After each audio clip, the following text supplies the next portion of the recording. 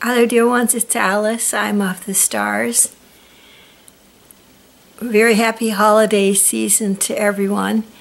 And I'm going to attempt, as we're at the beginning of the new year, to facilitate a clearing process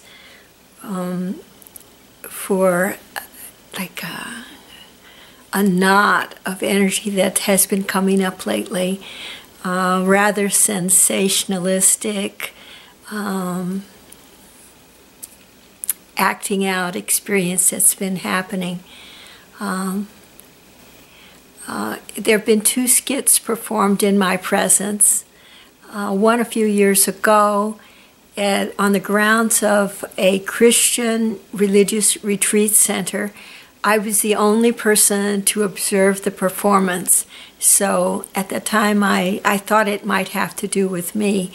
I was there for a get-together to discuss sacred scripture. I was the first person to arrive. And in the seat that I usually sat at that place outdoors was sitting a trans person in a very sexual outfit with zebra spandex and stiletto heels and so forth. Just very, very sexual in demeanor.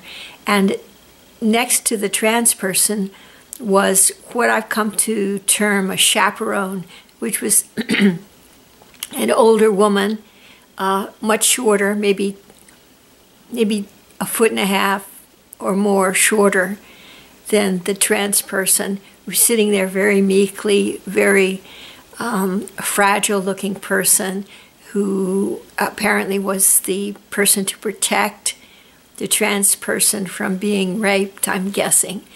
And leaving off on the side was what seemed to be a movie personality who may have been like putting together the skit. So there were 3 people. And this person got up from the seat, the trans person got up from the seat and sauntered past me in the direction of the director over there, along with the trans person's chaperone. The feeling that I got from the trans person was one of extreme danger to me, physical danger, a feeling of hatred welling up and exuding outward towards me, as if a physical attack were planned for me. And that was some years ago. And I wouldn't bring it up to you again now if it weren't for the fact that the same tableau has come up again. It was only a while ago, maybe a month ago, I was in church. Oh, well, okay.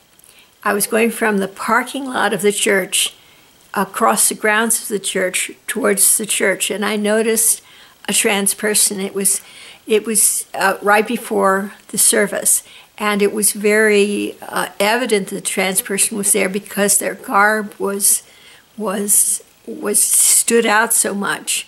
They were wearing, I think I've mentioned this, they were wearing hip boots with heels, but not stiletto heels, more like comfortable walking heels. They were wearing a tube dress that ended just at the bottom of their torso, so it exposed a length of leg from the bottom of their torso to the beginning of the hip boot. And so the look was very sexual, very very unusual. It attracted attention. And then I went into the church, past the people, and I sat down, and as the people filed in, this trans person sat down directly in front of me, near the back of the church. And next to the trans person was sitting another chaperone. It was another very short, meek-looking, very fragile-looking older woman, more like a grandmother, who was, I think, in the role once more of a chaperone. But there was one more figure. It was once more a tableau of 3. Standing against the wall right next to me was a nun in the type of habit that used to be used when I was in grade school. So there were three people: the trans person, the chaperone, and the nun, the guarding nun. You could say I was targeted by the dark. I'm beginning to get the feeling that I was targeted by some person who's putting together like skits or performances and has something that they want to tell me. But the question is, what is that thing that they want to tell me? Because they're not using words. No words were conveyed. Now, in this second instance, as the trans person got up at the end of the service to leave, I saw the trans person direct a slanting look at me that was also full of hatred, full of the desire to injure, and I felt that I had to be ready on the spur of the moment to protect my physical body from harm. Fortunately, nothing happened. It was just a look, as in the prior instance, but yet there was this feeling, this heightened feeling of physical danger directly before me. In my case, because I'm a martial artist, it concerned me because in the pews, the way that people sit in the church, they're within the ma. They're too close together to be a safe distance between two physical combatants, two people who are engaged in combat. The trans person had longer arms than me, and so therefore the danger was my own. With a punch, that person could reach me, and I could not reach them. Do you understand? It's invasion of ma is what it's called in the martial arts. Ma is the distance that's safe. It's about a yard apart. And for people who are very good martial artists, it's about 5 feet apart. So anyway, you know, I have to piece together the situation. Someone told me on the psychic plane that it's a way of expressing something that does not involve speaking to the person to whom the message is intended to be conveyed. It could be a way of trying to resolve issues. For instance, it might be classed with creative writing or with writing of poetry or with drawing or painting pictures, telling stories as one of the ways that people use to resolve ongoing issues in their lives. It could be these people who have been doing these skits are performing them for me on behalf of someone else who has an issue that he or she is trying to resolve. And so I'm going to give it my best effort here. I feel that there are issues around gender identification that have to do with fear of the opposite sex, fear of intimacy with the opposite sex, and concerns about competition, male-male competition, female-female competition, and male-female, female-male competition. Okay, so I'm going to try to explain how this feels symbolically to me as a woman. It feels to me that the person who is trans in both of these skits has a feeling of deep hatred towards women, both those people, those two separate people. From this, I would derive that the person that put together the plays is intending to convey that he or she has a deep hatred of women. And also I would say, because of the number of people set against me, or so it seems in both of these skits, the woman, I, for instance, must be conceived of as incredibly powerful, as needing 3 people, 2 or 3 people, to prevent harm to the trans person.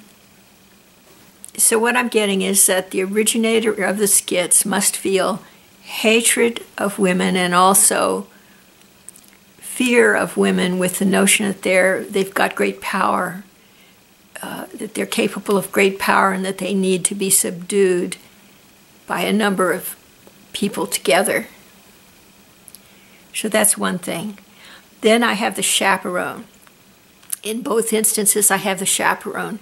The chaperone seems to me to represent the disrespect that the originator of the skits has towards women, that he conceives the role he or she has with regard to women to relate to them as a feeble, small, physically ineffectual person who could be easily conquered and killed.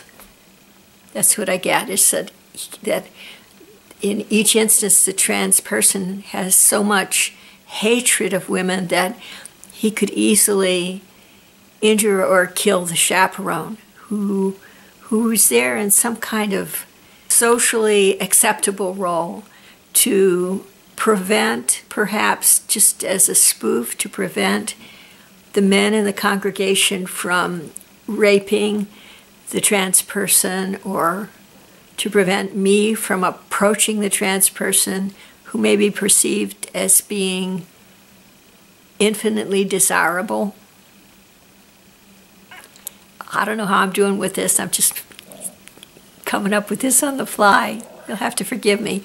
Okay, so then we have, in the second instance, we have the nun standing in the aisle ready to reprimand me. First of all, I'd like to make it clear that it's easy to buy these types of regalia online. And so it's possible, I think, that spoofs are being performed with religious regalia purchased online, maybe being performed by people in the movie industry, and that the intention might be to persuade the pastors, said churches and so forth, that the religious authority, the religious establishment is behind the performances that are being given. In other words, it could be there's false authority there, inspired by religious regalia that are purchased and not actually condoned by the religions in question. So this is the question: was the nun really a nun, or was this habit purchased online? Okay. Can't answer the question.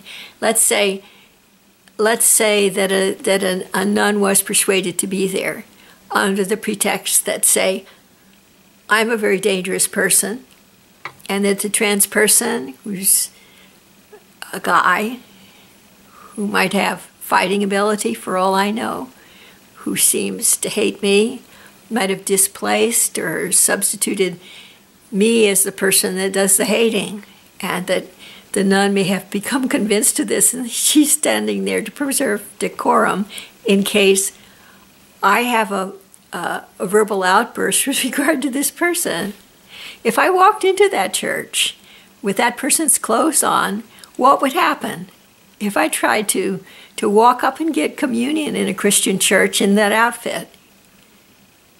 I'm just asking, could I get communion? You know, so what are the rules with regard to men and women regarding this? You know, is trans so popular that trans can get away with anything, and I can't, right? Why is this? So who really needs protecting in this situation?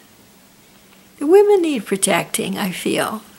There's a great deal of hatred there. Now let's suppose that the woman who's in the religious regalia is actually just an actress. Okay, so she's there, and the cameras are rolling for the religious service, and so she's there to detain me from injuring this person. Okay. And then if I put up a fuss, which would be far from anything I'd ever do, then she would restrain me, and they would have some skit that they would be performing under the circumstances. So, let's see. We've got the trans person, the physical danger to the person, that's me, the physical danger to the chaperone. Then we have, in the second instance, the purported nun. Now, we don't know if this is true or not true. It could be an actor. And keeping in mind that the cameras are rolling for the church service, so it could be an intention to embarrass me in public, but nothing happened. So it could be an intent, if it's just an actor, it could be an intent to deceive me into thinking that the church is behind this performance, that there's true authority there. So if the authority is needed in order to put on the performance, it must be considered that, once more, that I'm a very dangerous person as a woman. Something's up there.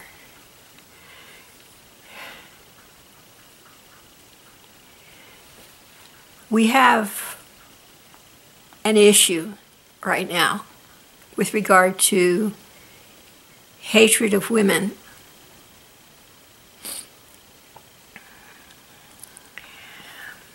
Can I explain it?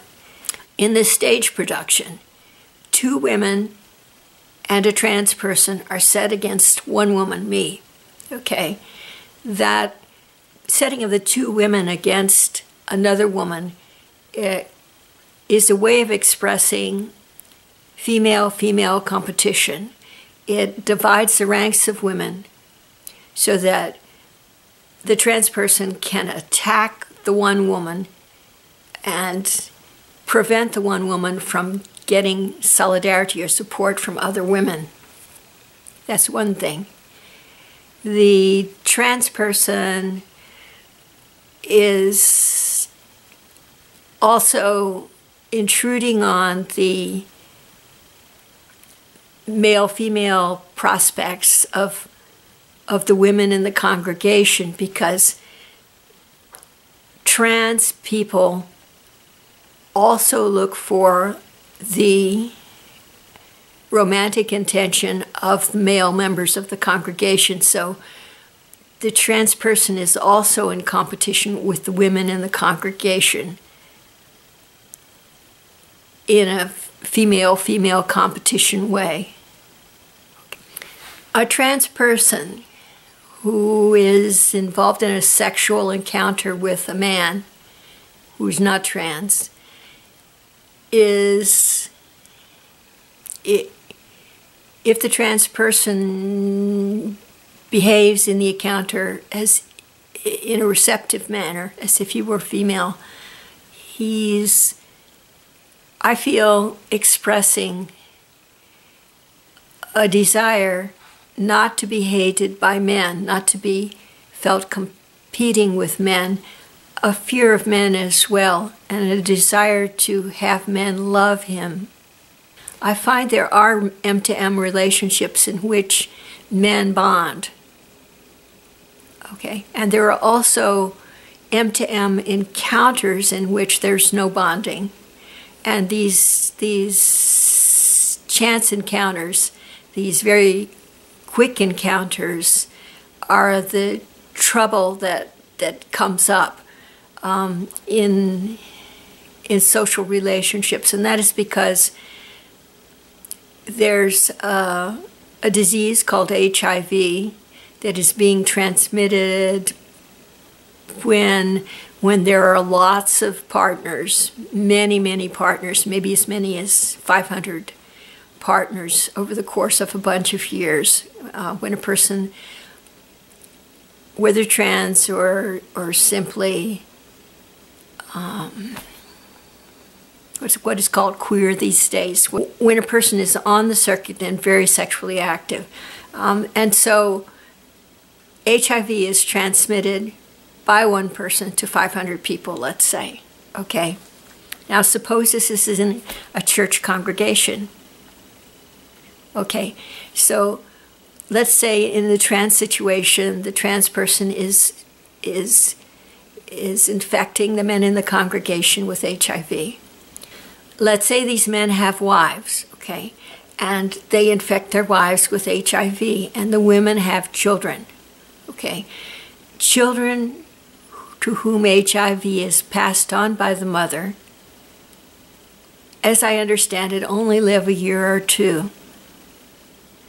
Now, considering the scenario where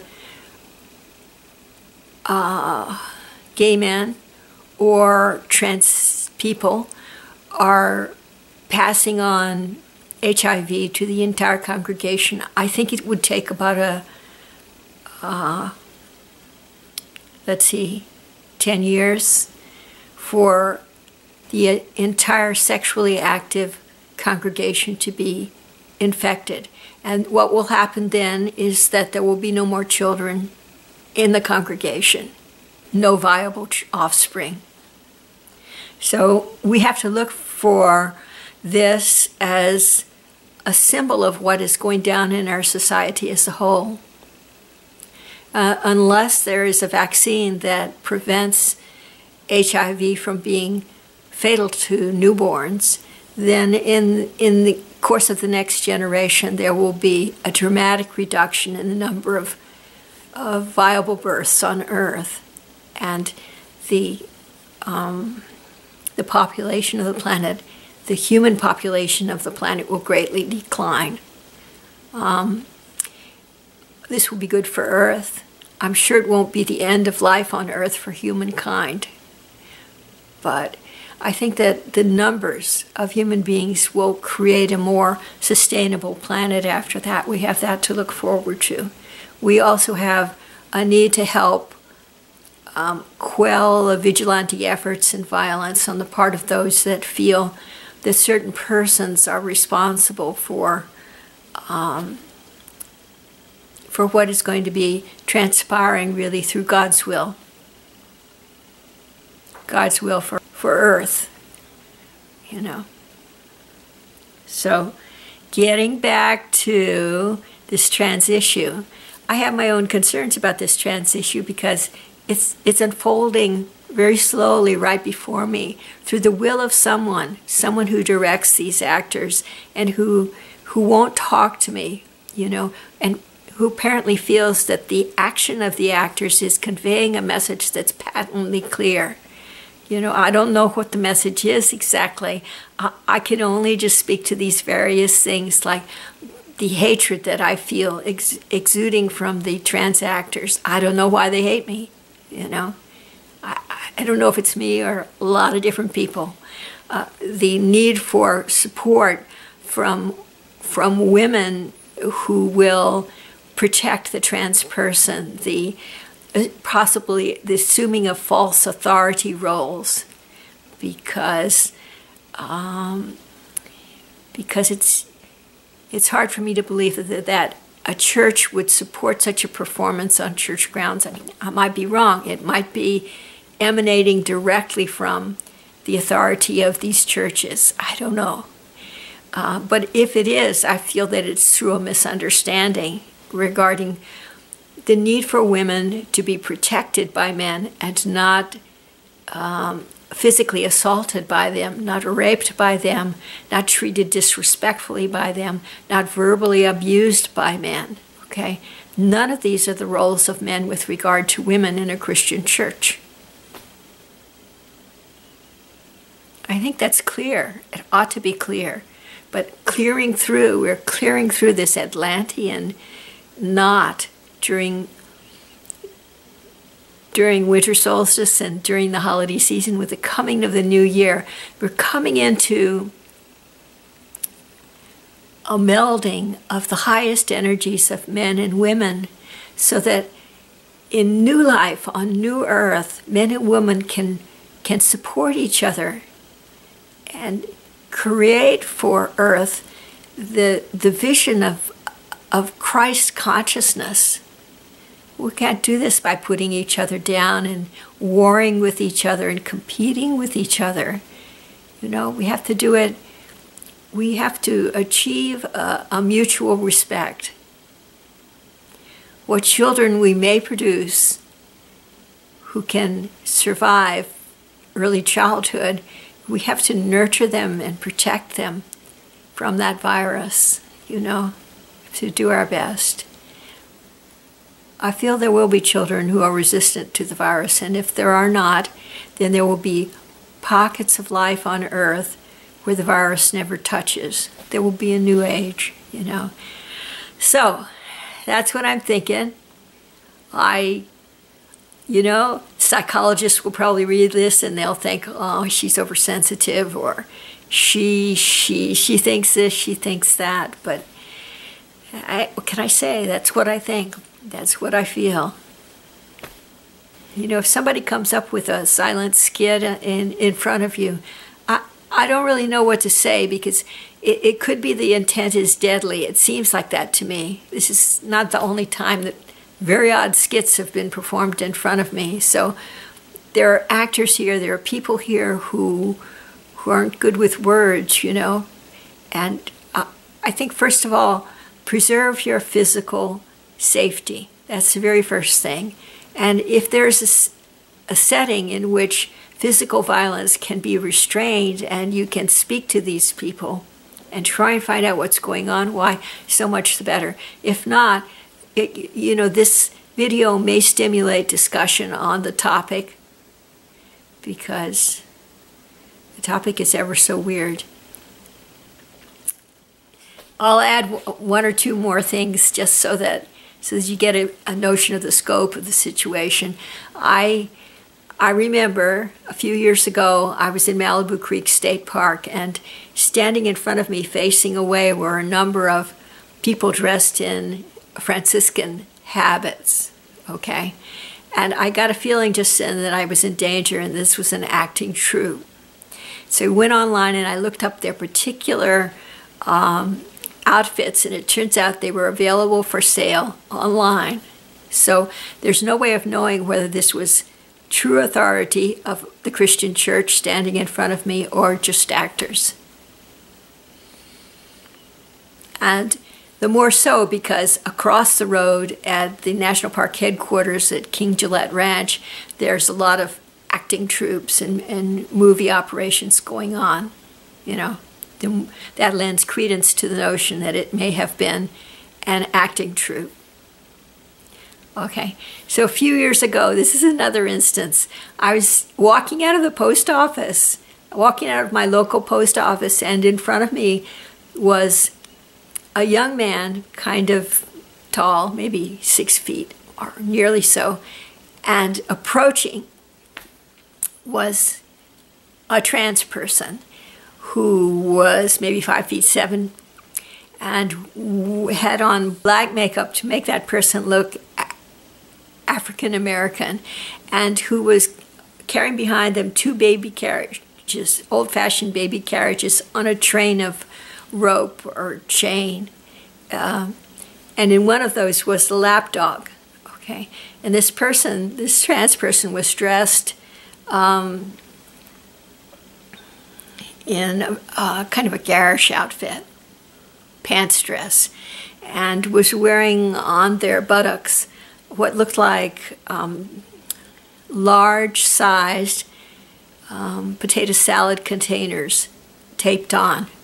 And I was afraid to to stay. They were obstructing my path, and I was afraid to stay and talk because the situation was so outlandish to me that I couldn't figure any good would come of it, you know.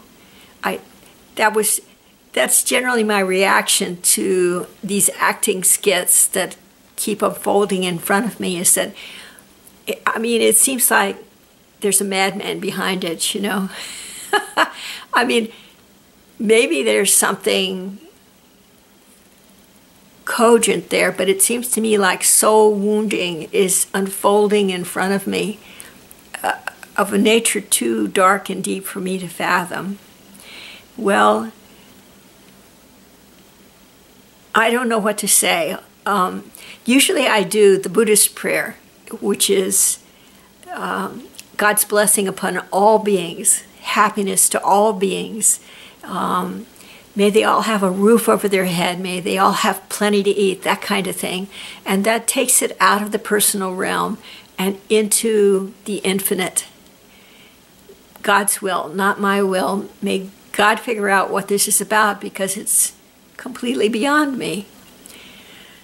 That's all for now. God bless you all and keep you safe and be with you through all your days, and may this new year bring forth for you all the wonders of God's creation, all of your ascension gifts, all of your ascension abilities, and a chance to be the light for all humankind.